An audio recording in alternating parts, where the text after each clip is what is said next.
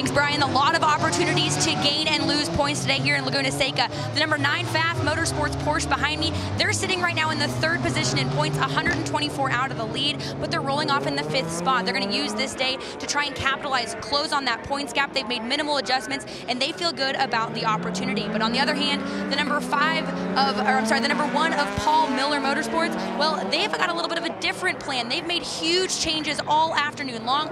Not quite sure what kind of car they have underneath them, and even though they're only 124 points out, they are no longer points racing. All they want to do is end up with their first win of the season here at Laguna Seca. So Dave, while some may not count them out of the GTD Points Championship, they're after a podium this afternoon.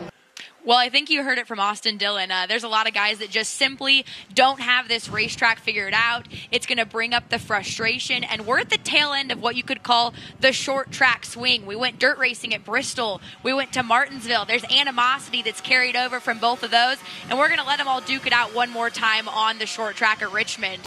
Yeah, it's a lot nicer here on my boots. Of course, I had my tennis shoes and went and found these boots a little bit earlier, but you can see here just the difference in the racetrack surface. I mean, they've got it completely packed down. You can't even pull any of this up. It's almost like clay, to where you can pick it up and pull it in a ball here and ball it up. I mean, they've got the perfect amount of moisture in this. And that, like we said, that creates grip. So there's going to be a ton of grip. These guys are going to find it all over the racetrack. Ooh, and there's our 3-wide scenario. Can on the outside, Valento on the bottom, Fryer all the way to the bottom.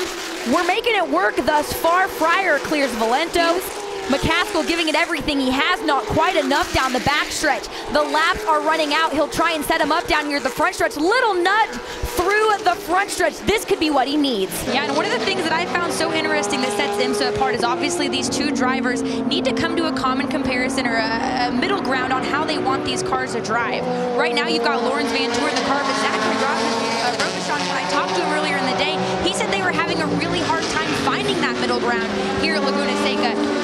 Robichon didn't really like as much oversteer. Van Tour was just adamant that they was able to drive it that way, so they made the decision that Van Tour would be the one to close it, have the longer stint, and that would allow Robichon to basically hold on to the car at the beginning of the race for as long as possible. So they were obviously able to find that common ground, which has been interesting to watch at the tail end of this race.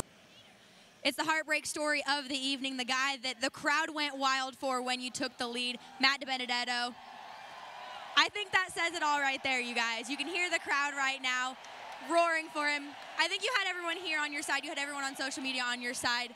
What are the emotions with such a close run there in light of everything's news? And man, that race was exciting to watch in the TCRs. Mark Wilkins finished it off here. Was that a move that you had up your sleeve, or was that just an opportunity to capitalize to get the win done? You know, our car was fantastic.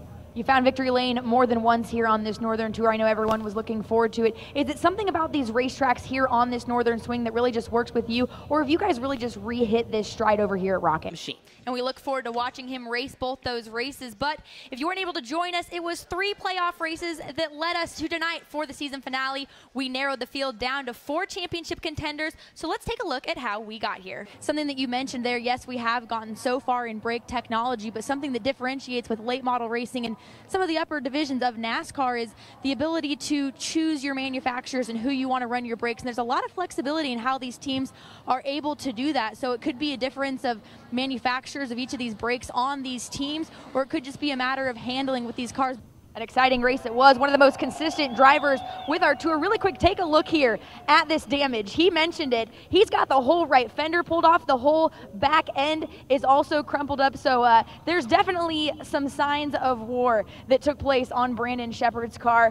Yeah, we definitely saw a change in the racetrack very quickly throughout qualifying. Originally, a lot of the guys were trying to run that top groove, especially coming off of 4, but you kind of saw them realize that that wasn't really the place to be. They slowly inched their exit off of 4. Ultimately, the track just slowed down a lot. Hey, race fans, it's race weekend here at New Hampshire Motor Speedway, and we're here in the NASCAR Home Tracks Hub with lots of cool stuff going on. Come out here, check us out in the fan zone. We're giving away a lot of cool stuff, including stickers, tattoos, koozies. We've even got some cool bags on tap. Also, try your hand at NASCAR Heat here on our gaming consoles. Find out who's the best NASCAR driver out of your friend group.